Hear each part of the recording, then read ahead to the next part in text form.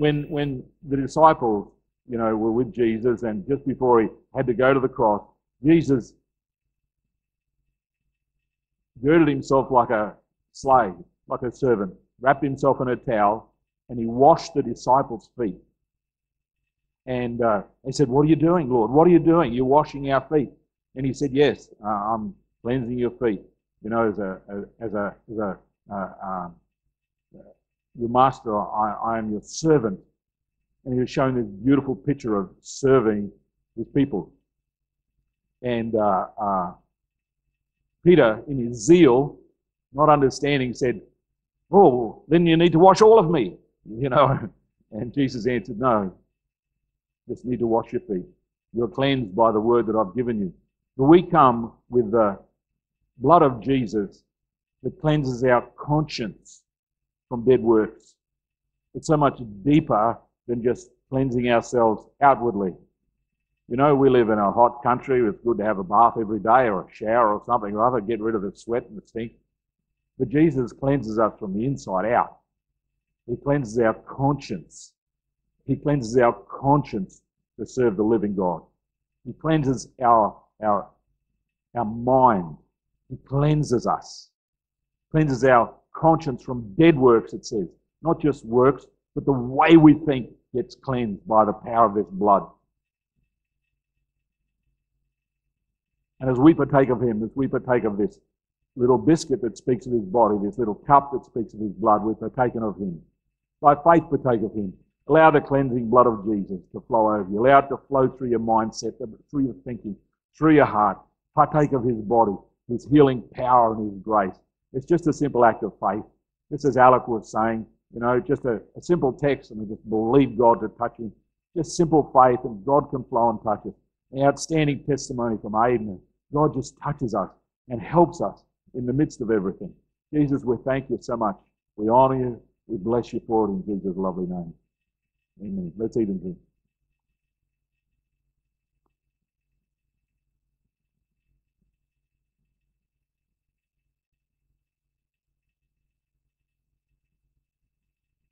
Thank you, Father. Thank you, thank you, thank you. Thank you, thank you. Thank you. Thank you, Lord God.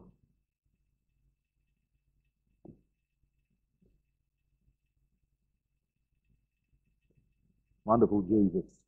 Wonderful Jesus. Thank you, Spirit. You can gather that. I'll give you a minute. We had an outstanding prayer meeting on Tuesday night. Just the presence of God came so beautifully speaking to us. I'm just so encouraged that God is speaking to us. He's speaking to us afresh, speaking to us with life. It was just so lovely. God was just showing us some things of what he wants to do and how he wants to do it. We're still working out, but he's doing it. It's not by might or by power, it's by his Spirit. And the Spirit of life comes and energizes and empowers us. He's a Spirit. It's not just by us trying to figure out how to do it better. It's by his Spirit. He's a good God. He comes in power and life. And so I encourage you, if you can't get to the pre-meeting, be people who pray. Press into the presence of God.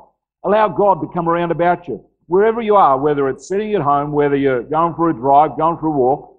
Personally, I like to walk when I pray because it keeps me awake. If I sit down, I'll just sort of, relax. But I've got to stand up on the inside and press in.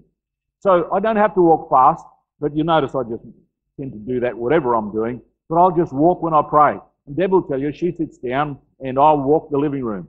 I'll just go up and down and sense the presence of God and walk in that. And if you're having an all-night prayer meeting, that's the way to do it. You keep yourself awake. You sit down, you go to sleep. But if you want to keep pressing in, you've just got to keep yourself active and press into the presence of God. Allow the presence of God to come around about you. Who knows this is a two-way street? It's a two-way relationship. Isn't that right? So God wants to speak to us. You can't grow grass on a busy street. Isn't that right, Keith? God is so good. We're going to take our tithes and offerings before I forget, like I did last week, and just honour God with our finances. Father, we bring our tithe, the tenth of our increase. We bring our offering, that which we want to give and honor you with it. We bless you with it in Jesus' wonderful name. Amen and amen. Thank you, Stuart. So, a tithe is a tenth. So we bring a tenth of our increase and honor God with it because he just touches us so powerfully. I personally give online. As soon as my money comes in, I'll give him my tenth. That's my priority. That's the first thing that I pay, is my tithe. And just believe God for the provision and for the rest that flows. It's so lovely. Wonderful. Wonderful. Jack, come up here. We've got batteries now, so this will work. Jack, tell us what's happening. Yeah, tell us about, we've got something we're launching this afternoon, I believe. Yeah, so this Sunday and all the Sundays coming, we're going to be going and starting a young adults and youth Sunday afternoon gathering. So from 5 p.m. on the summertime, we're going to be gathering all the young adults. We're going to have some food, we're going to have some fellowship, play some board games, maybe watch a movie. So it's going to be really, really kind of laid back. So if you guys have any grandchildren or any friends or people that you might know that are younger, any age from 12 all the way to 40, or 30. I don't know. You don't have a specific age gap yet.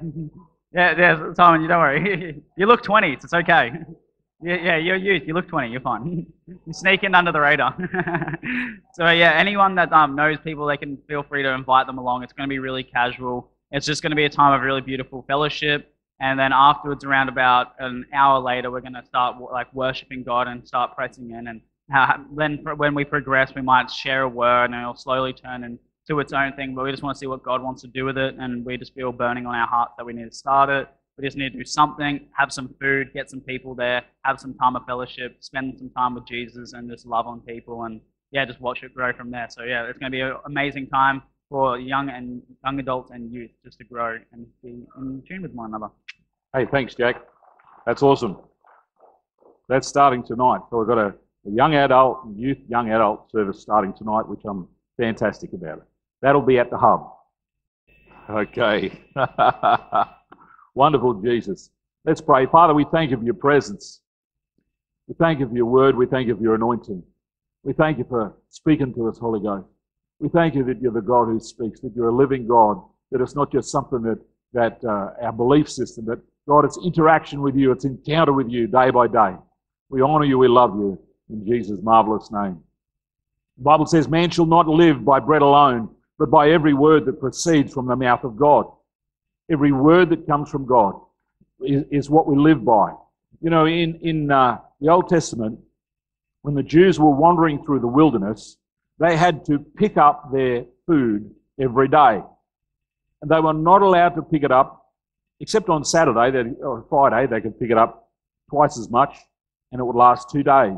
But every other day, they had to pick up their food off the ground. It was called manna, which literally means, what is it? And it was like wafers that tasted of honey. And that was what they ate for 40 years. Some people have just gone on a Daniel fast where they only ate vegetables. You imagine eating wafers only for 40 years. I don't know how you'd go with that. I think I'd be wanting a steak or a bit of protein or something or other. I'm a man, I like my protein. But living on wafers, it'd probably slim me down a bit. I don't know. How could I only get any more good looking? It'd be difficult. I don't know. So anyway, I'm joking. So but they had to eat it every day, and they were not allowed to eat it 2 days running. And then God was really severe about this. He said, if you do that 2 days running, if you pick up more than you need, the next day it would go off. And if they did that, they broke the law, and the penalty for breaking the law was pretty steep. It was stoning. That's pretty steep for just getting hungry. But the Bible says, man shall not live by bread alone, but by every word that proceeds from the mouth of God. We've got to be people who hear the fresh word of God. God wants to speak fresh. And God speaks in many, many ways. We've got this verse in Hebrews 1:3 says, who being the brightness of his glory and the express image of his person upholds all things by the word of his power. And when he had by himself purged our sins, he sat down at the right hand of the Majesty on high. That's Jesus. We're speaking about Jesus, who upholds all things by the word of his power. The power in God's word upholds all things. We are here because God spoke and he created. And there is power in that word. It upholds all things. We have a universe that is so magnificent. And the power of God's word upholds it all. There is creative power in the word of God. God spoke and the worlds were framed and the universe was made. And we are here because God speaks. When Jesus was baptized, in John 12:29, God spoke and said, "This is my beloved Son, in whom I am well pleased." But the people that stood by and heard it said, "It thundered." And others said, "An angel spoke." And that's one of the things when God speaks, we each hear from our own perspective. Some people said it sounded like thunder. Some people said it was an angel. And so when God speaks, we each hear by our spirit. And we hear from our own filter, our own perspective, we hear what God is saying. That's why the Bible says, when the prophets prophesy, let 2 or 3 prophets speak and let the others judge. 1 Corinthians 14:29. Because we each hear from our own mindset. And God will be speaking the same thing, but this person will hear it this way and another person will hear it that way. That's why the Bible says, out of the mouths of 2 or 3 witnesses, let every word be established.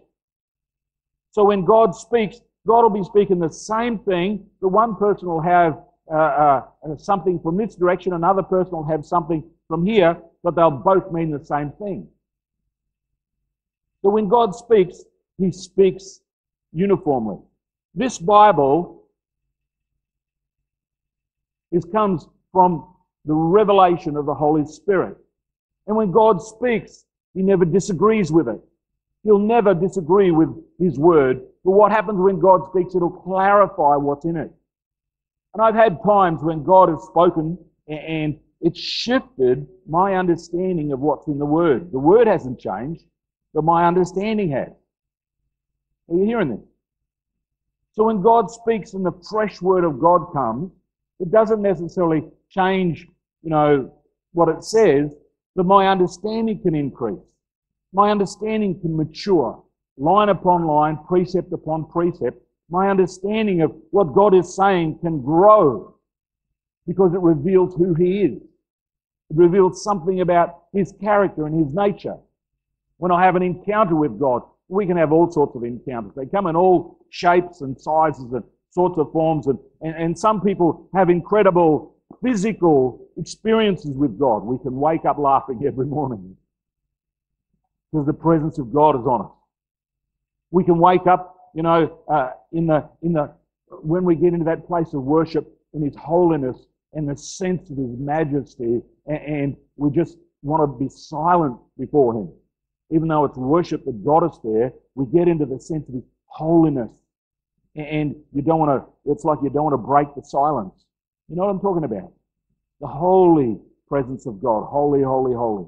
The magnificent place. That place where I've had times when I've been praying and I had my agenda and I'm going to pray for all this and I'm going to pray for stuff, and then God shows up in his holiness and all my agenda goes out the window and I can't think, what was I going to pray? Because I don't want to say the wrong thing before God. You just get this incredible sense that God is the boss here. He's the one in charge. He's the one calling the shots. We just come into a holy place, the holiness of God, and allow his Spirit to speak. God speaks in many ways. Bible says in Acts 2:17, it shall come to pass in the last days, says God, that I will pour out my Spirit on all flesh. Your sons and your daughters shall prophesy. Your young men shall see visions. Your old men shall dream dreams. So that's hope for all of us. Your young men shall see visions. A vision can be, there are many, many layers of visions that people have. Some visions are just like our imagination, and God will put a thought in our mind and a vision. We'll just see something in our imagination that God will be speaking. Other times, it's like you've got extra senses involved. When I was leading my kids in how to pray and how to encounter God, my little daughter, I think she was only about 9 at the time, I said, now God is going to show you something. And we prayed, and we're just, God, just speak to us. She started crying. And she wouldn't tell me what was happening. She was so impacted by it. Years later, just a few years ago actually, she's in her mid-30s, so she could still come to our afternoon meeting. But I asked her, do you remember that time? She said, Dad, I was there at the gates of heaven. I could touch the pearl on the gates. They talk about pearly gates. The Bible says that they're made of pearl. She had a full 3-dimensional, 5-sense vision where she was there. The Apostle Paul says there was a man who was in this body. I don't know if he was in the body or out of the body, because it can overtake you when you have these encounters. It can overtake all your senses. Sometimes we're just, it's just a thought. Other times you can hear things. Other times we're fully immersed. So God speaks in different ways, and depending upon where we're at, depending upon, lots of things, it's our perspective that we filter these things through. Some people said it thundered. Others said it was an angel. Some people might have had all sorts of different experiences. I've had times when the power of God was so powerfully upon me, I just was so drunk. I remember once when the power of God hit me so hard, I was on the floor for I don't know how long it was, just half an hour or something or other. The meeting had gone, the preacher was preaching, and I got up to walk back to my seat. And I don't know how you do this, but I was seeing triple. I've only got 2 eyes. I can see double when you go like this, but I was seeing 3. I didn't know how that happened, but God was doing a number on me. And it was the presence of God. We've got to understand that the presence of God carries us. That we don't live by bread alone, but by every word. We need the fresh word, the fresh presence, the fresh encounter, the freshness of God every day. We've got to come into the freshness of His Spirit, the freshness of Him lifting us up, lifting us, encouraging us, helping us, speaking to us every day. Every day we need the fresh stuff. I'm looking for God, the fresh word from God every day. Not that it'll give me fresh direction, but I found that as I press into the presence of God, He begins to reveal things anew in the same direction, in the same purpose, in the same vein. He'll show me things. And God, what happens to me often when God is speaking is that the verses will just start bouncing through me. I'll get verses from the Bible, this one, then that one, then this one, and they'll be along a theme, a vein. He'll be speaking to my inner life. God speaks to us, and He speaks through His Word. That's one of the ways that God speaks to me. Now, I'll just start thinking through all these different, and He'll just open the truths of the Word of God to me. And it'll feed my inner life, feed my spirit. We like to feed our natural man, don't we? Anybody hate feeding your natural man? There's not too many of us here. We all like feeding. We've got to feed our spirit. We've got to feed our inner life and allow God to speak a fresh manner, fresh food.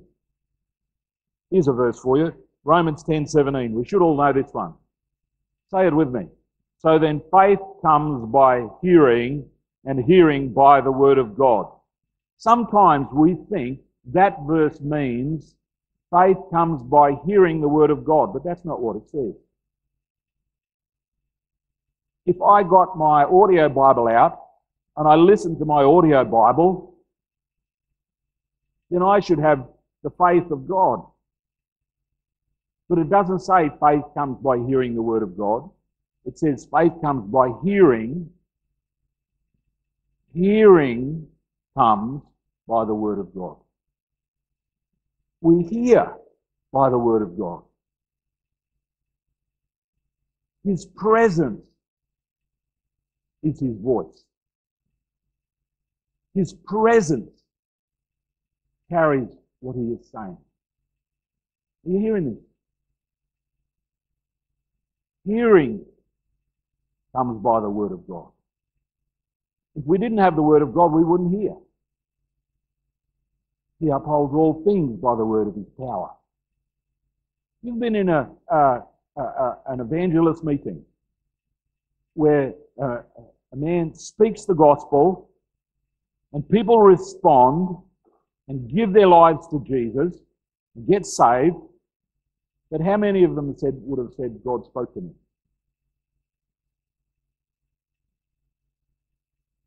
But yet the presence of God comes, they get convicted by the Spirit, and out of that conviction they respond. That's the voice of God. You see this? Oftentimes we try and put what God is doing into our box. I heard about this Christian family, and they were driving down the road, and little boy sitting in the back seat, and he spoke up and said, "Dad, slow down, there's a big rock on the road round the corner." And so he slowed down, and sure enough, they drove round the corner, and here was this big rock on the road. And Dad was so impressed. And he said to his little boy, "What else is God saying?" And he said, "Pull up at McDonald's in the next town."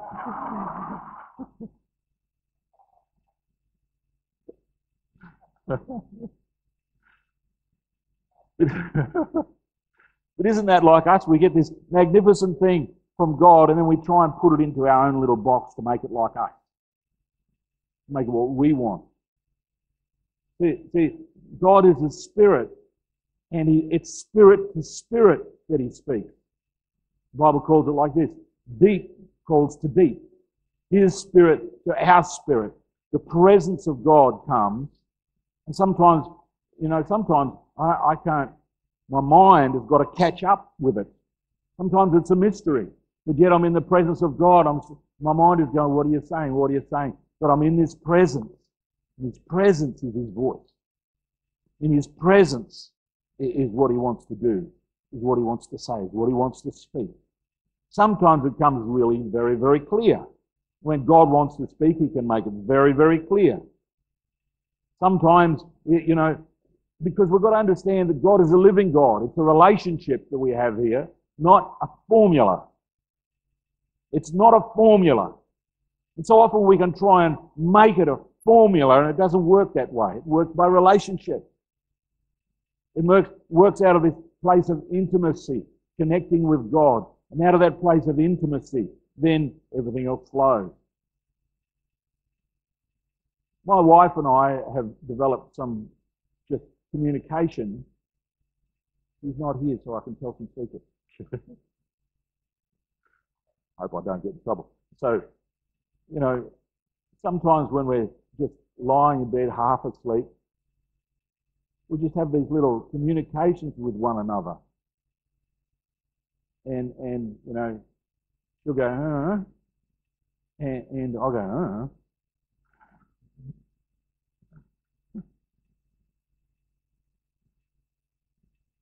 which means, "Are you okay?" And I'm going, "I don't know." But all we've done is just these little intimate things. That's enough, I'm not funny anymore. So, but it's out of just knowing one another. That's what it's like with God. We've got to know him. That's why it's so important that we read the Word of God and get the Word of God into our thinking so that we can know him. And so that when God speaks, we just know what he's speaking. We know what he wants. We know his heart.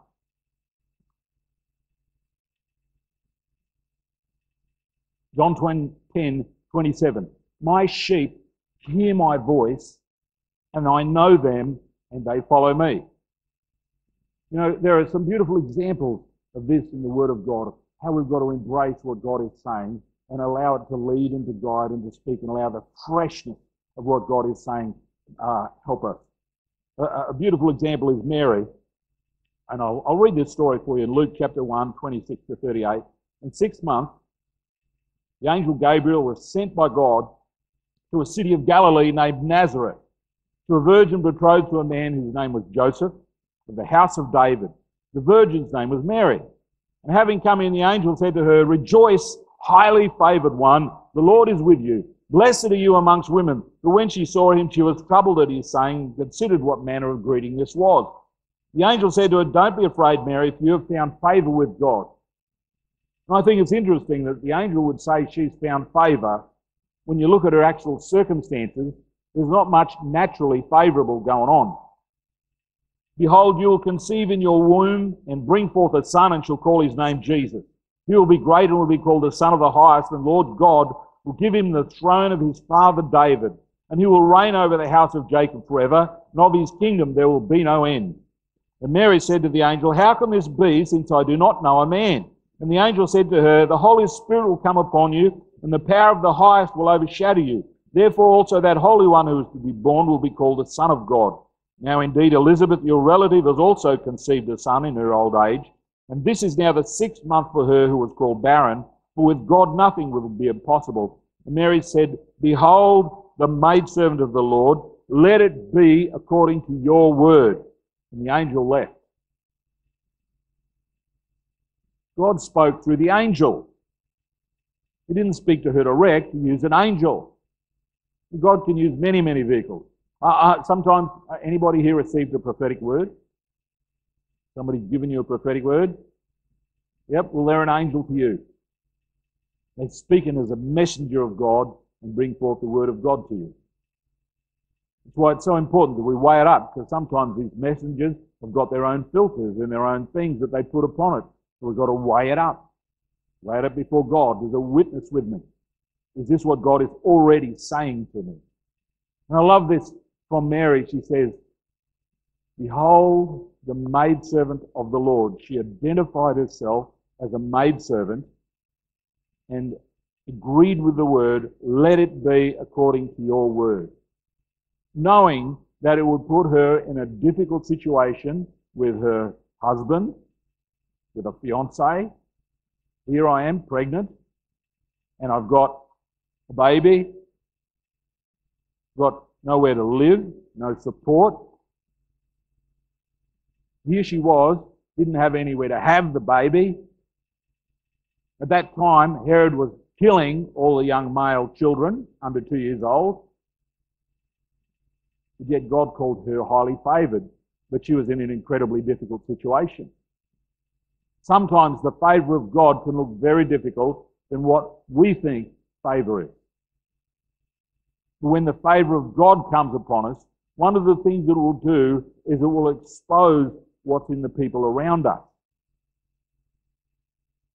So she was highly favoured by God, but not so much amongst men. Her husband could have put her out.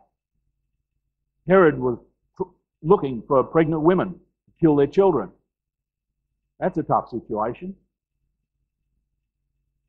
But here she is. Here I am, the maidservant of the Lord. Let it be according to your word. And when God speaks, we've got to be prepared to embrace it and agree with it and put our faith in it and run with it when God speaks. It amazes me. Listen to this. King David was a man with a heart after God's own heart. So much so that God said, I am going to call my son your son. And here it is, right here. The angel said, you are son of David. And Jesus was known as a son of David. So much so did David have a heart after God's heart. And we've got to have a heart after God's heart to know what is the heart of God. Jesus said to his disciples, I've called you servants. Now, oftentimes we'll pray, I don't know if you've ever prayed this, God, what do you want me to do? Anybody ever prayed that?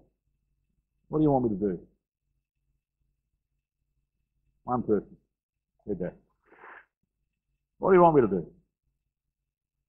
But Jesus says, a servant wants to know what the head of the house, what do I do, boss? What do I do? But Jesus said, I've called you friends. A friend knows the heart of the friend. Not looking for what to do, but he knows their heart. So when we know the heart of the Father, we don't have to ask, what do I do? Because we already know. Does that make sense? We've got an intimacy. We've got a place of relationship. We've got a place where we know what the heart of the Father is. Where we know what God wants to do. Where we know, he says, feed the sick, cleanse the lepers, raise the dead, give water to the homeless, feed them, help one another. Have this heart which is for one another, not just for yourself, but to encourage one another, to bless one another, to build one another up, to help one another, to walk the journey with. That's knowing the heart of the Father. We know it already. We don't have to ask God, what do I do?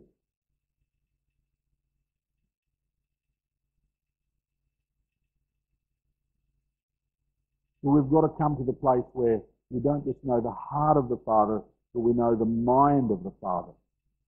That's why it's so important that we live off the fresh voice of God every day. What is God saying today? What is your mind? We need to develop what we call spiritual intelligence, where we know how to hear from God, how to walk with God, and how to bring the answers of God to this world. Our vision is to bring the kingdom of heaven to earth. We want the kingdom of heaven on earth. And that's got to come in every sphere, every area, every business place, every home, every relationship, every place we work, to bring the kingdom of heaven to earth, to bring what God has got here down to earth. But sometimes we need the wisdom of God to do that. We need the answers of God. And we've got to know how to pull the answers out of the third heaven and bring it down here onto the first heaven. To bring the answers of God, to bring the wisdom of God, the strategies of heaven down here. We need to be able to hear God for that. And to do that, it takes time in the relationship and to spend time in prayer and to press in and say, this is my way, walk in it. And to bring the answers of God. God knows all things. Hello? And God's a pretty smart, cluey sort of person. He knows how the whole thing is put together. We need the answers of God. We should not be handing over the leadership of industry to the world. We should not be handing over the leadership of science and technology to the world. We should not be handing over the arts to the world. We should be the leaders of this as the church of the living God. We should be the ones with the answers of God for the world. The Bible says, arise, shine, for your light has come. But we need the light of God in us to bring it. We need to develop some answers from heaven and hear from heaven. We should be the one leading the charge in the arts, leading the charge in education, leading the charge in science and technology, not leaving it all to Elon Musk or somebody else. Yeah, it's gone quiet in here. Are you hearing this? We're supposed to bring the kingdom of heaven to earth. But to do that, we need to hear the fresh voice of God, to hear God bring the answers of God, to bring the life of the Spirit into our workplace, to bring the answers of heaven into our home, to bring the glory of God, to bring the manifest presence of God and influence our community, influence the arts, influence the business place, influence with integrity and with a character and with a life of the Spirit, to influence. We need to have a legacy that will live well beyond us to bring the kingdom of heaven to earth. Are you hearing this? It's by hearing the voice of God. We've got to hear the fresh voice of God, not just live on the old. King David brought the future into his world. Now, let me just explain that a little bit. He was a Jew, wasn't he? Lived amongst the Jewish people, and there was a whole bunch of laws that they had in how they were supposed to approach God. Only the priests could go into the holy place. Only the priests could eat of the showbread. Only the priests, with their sacrifice, could go into the temple. But King David had such an intimacy with God, he brought the future way of encountering God into his present. And he set up a tabernacle where he got singers and musicians who would worship day and night, called the Tabernacle of David. You heard of that? He brought that into this place where they would encounter God. And that psalm says, we enter his gates with thanksgiving, we enter his courts with praise. And he brought the future into his present. It wasn't for his time, it was for our time.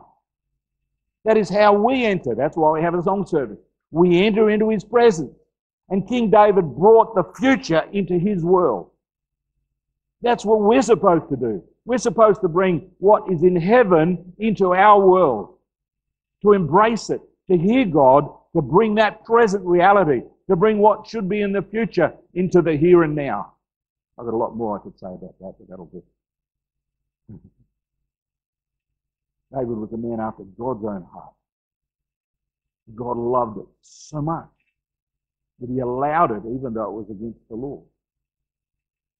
Now he said, now we'll follow that path with the tabernacle of David and enter in with praise and worship. David understood how to approach God because of that place where we hear the voice of God, and many of our psalms were written in that place. In the tabernacle of David, in the place of praise and worship. And out of that place of revelation, hearing God, we have this, we've got a whole book, the book of Psalms, where the praise and worship comes. Because we've heard the fresh word of God. There's few people who walk in the fresh word of God. Can you imagine Abraham? Here's Abraham, and he's heard from God, take your son, your promised son, up onto the mountain and sacrifice him. Can you imagine if there's Abraham and he's got his son all laid out, he's got the knife in his hand, ready to sacrifice his son, and if he wasn't listening to the fresh word of God? And God said, stop, hold it. If he wasn't listening, he would have sacrificed him. He's got to be listening, walk in obedience, walk in the fresh place, to eat of the fresh manna, to eat of the what God is saying now, to eat of how he wants to lead and guide us now, the freshness, the fresh presence, to come daily into his presence and allow God to speak daily out of that freshness. And allow the fresh life of God to flow to us and through us. Father, we thank you for your word. I thank you for your presence. I thank you for your anointing. I thank you, Holy Ghost, that you are a living God and you speak to us daily. You speak to us afresh. That the manna from heaven is fresh and it's alive and it's full of who you are, God. You impart faith. God, you uphold all things by the word of your power. That your spirit is alive and it's fresh and your presence is speaking powerfully to us. My God, I thank you. That you help us to see what you see. That we won't be derailed and distracted by the things that are happening in our world, because there's so much going on and you're shaking so much. And yet, Lord, that which remains is the kingdom of God. It will not be shaken. That you'd allow us to see your kingdom and what you want to build for eternity. That you, God, you'd part the veil for us. That we would see what you are doing. That we would see the hand of God. That we would see the move of your Spirit. That we would see and hear the voice of God for our day, for our generation, for the here and now. That we would be your friends, to know what is in your heart. We would have the voice, the ears to hear. The ears to hear. That you would give us the ears to hear what is in your mind, Lord God. What is in your mind. God, that you would speak and speak clearly. That you'd reveal it to us. That sometimes it's a mystery. That you'd help our minds to catch up to it, God. To be alive to it. Thank you, Spirit of God. We love you. We honor you. We exalt you. My God, you're so worthy. You're so worthy. You're so worthy.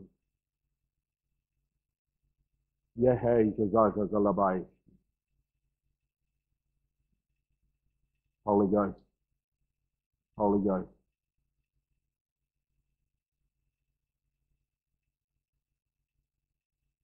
There are some people here. You're saying, I'd like to be able to hear, but I've got these things that are just pushing against me so hard that they take all my focus. They take all my energy. These things are pushing against me. Some people, there's like a physical issue that push against you, and they take your mind, and all you want to do is just get past them. There are others that have pressures that are coming in finances, pressures that are coming in relationships, and you can't see the future because these pressures are just so pushing against you. All you want to do is just make it through. You want to overcome in the things that are in your face. Spirit of God. Spirit of God wants to come by His power and help you through these things. So there are three areas there. Some have physical ailments that just always draw your mind. Whenever you're praying, it's just like, God heal me, God heal me, God heal me. Others, there's finances, and others, there's pressures, external pressures, relationships, I think it's mostly about. Who are those ones? Let me pray with you. Let me believe God with you. Come on, let me pray. God is speaking here. Holy Ghost, Holy Ghost, Holy Ghost. Lahamba Baba, Shesozo Zoloboy.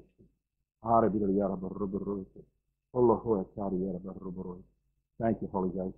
Your presence, your presence, your presence. Your presence, Holy Ghost. Your presence helping. It's the presence of God that helps us to overcome. He comes by His Spirit. Father, we stand in faith with me, people. Put your hands towards these people. There is a freshness of God that's pouring out right now. Several times this week, God has spoken to me about staying firm, staying true, staying on purpose, staying on track. We're not off track. We're on track. We're going where God has wanted us, but we've got to stand our ground sometimes and believe Him. You know, I don't preach again. I just want to encourage you. God loves us. He's a good God. God bless you. Have a fantastic week. Love one another, and